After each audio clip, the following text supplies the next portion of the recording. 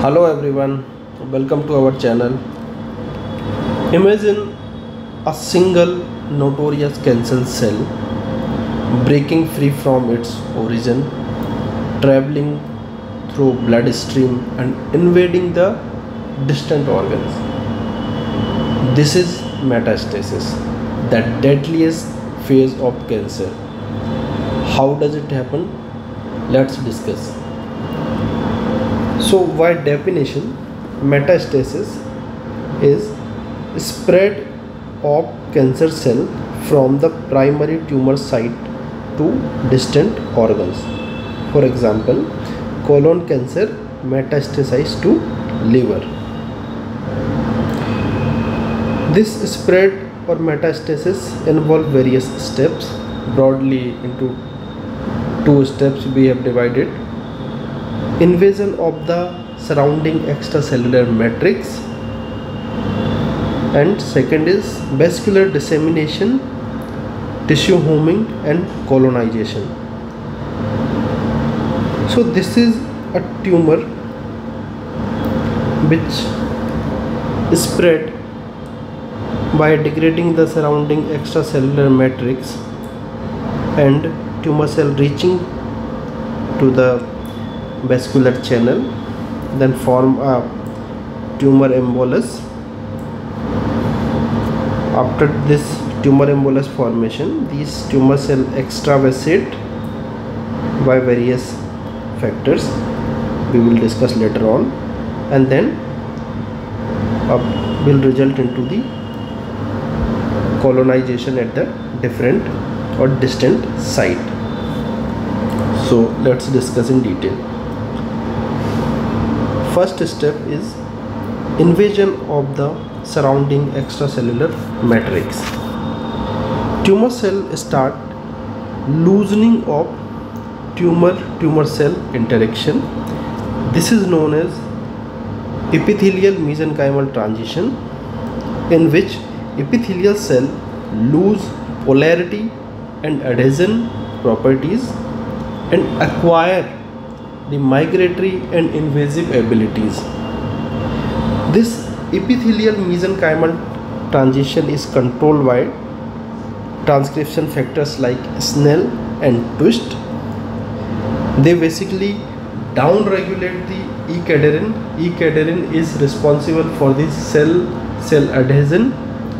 So downregulation of E-cadherin will result into the loosening between tumor cells, or Snell and Twist upregulate the biomentin and smooth muscle actin. These are the mesenchymal marker. They further increase or promote the migration of tumor cell or promote epithelial mesenchymal transition. After loosening of tumor cell, these tumor cell degrade the surrounding extracellular matrix by the secretion of various proteases. Tumor cell also activate the stromal cell like fibroblast. They also secrete proteases namely MMP, which stands for matrix metalloproteinase, cathepsin D, urokinase, plasminogen activator. These proteases will result into the degradation of extracellular matrix protein. MMP9, also known as gelatinase, cleaves the collagen 4, which is present in the basement membrane, and also secrete vascular endothelial growth factor. After the degradation of extracellular matrix, these tumor cells attach with the remodeled extracellular matrix and travel through the degraded matrix. MMP2 and MMP9 cleave the collagen and laminin in basement membrane, and this breakage of basement membrane will result into the or facilitate entry of tumor cell into the vascular channels. How migration and invasion of tumor cell occur from primary tumor to these blood vessels through extracellular matrix? Various factors like cytokines, chemokines, extracellular matrix cleavage product like collagen, laminin, stromal cell derived paracrine factor like HGF, they promote migration of tumor cell through degraded extracellular matrix. A term anoikis refers cell death due to loss of adhesion. Now we have discussed the invasion of extracellular matrix, and now cancer cell reach to the vascular channel. After this, there will be vascular dissemination, tissue homing, and colonization occur. So what are the factors affecting metastatic deposition? First is location and vascular drainage of primary tumor. Second, tropism of particular kind of tumor cell for a specific tissue. Third is escape from the tumor dormancy. So normally when cancer cell reach to the vascular channel, they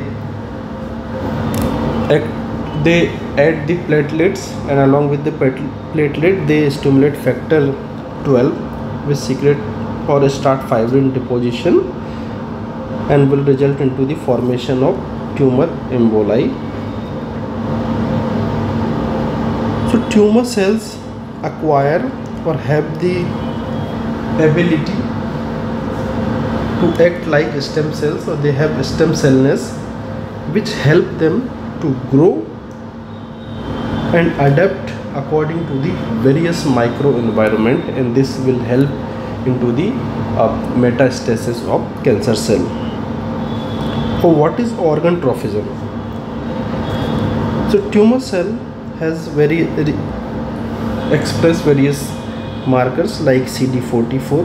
Lymphocyte also express such same marker, and they bind to the hyaluronate on the endothelial venules. In some tumor cells, they release chemokine which help them to metastasize as particular organ, and there is a favorable soil hypothesis.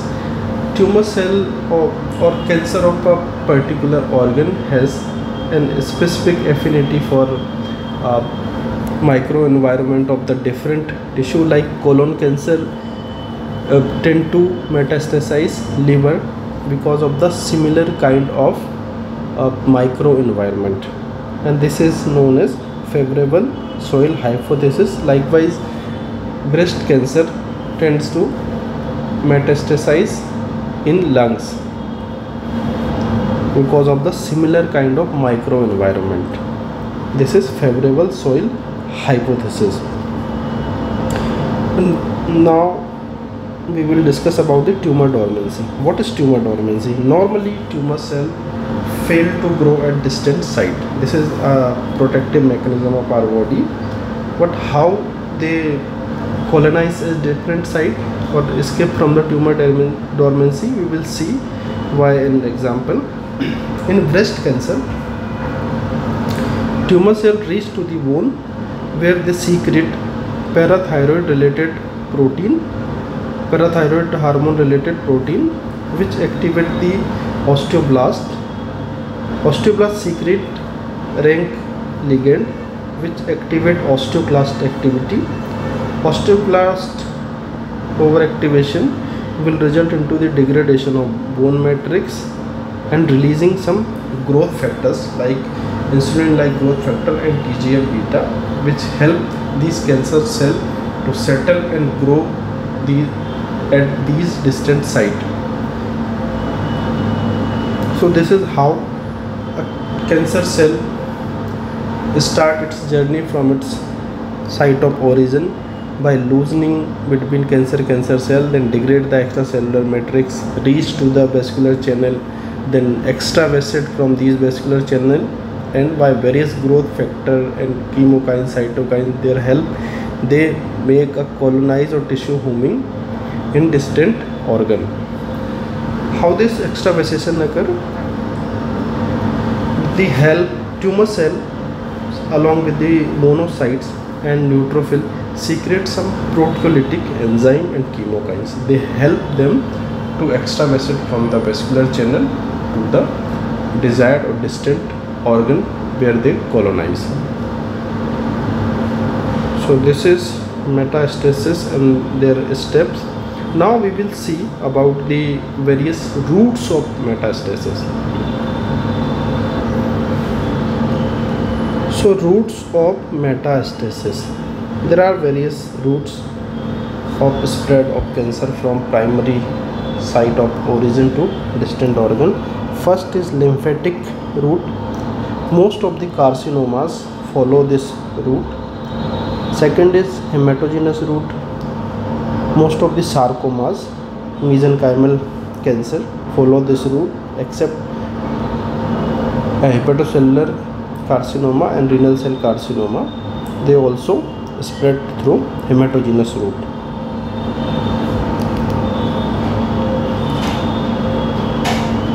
A third is transcoelomic route through the body cavities, which is seen in ovarian carcinoma, cancer of the GI tract and lung cancer.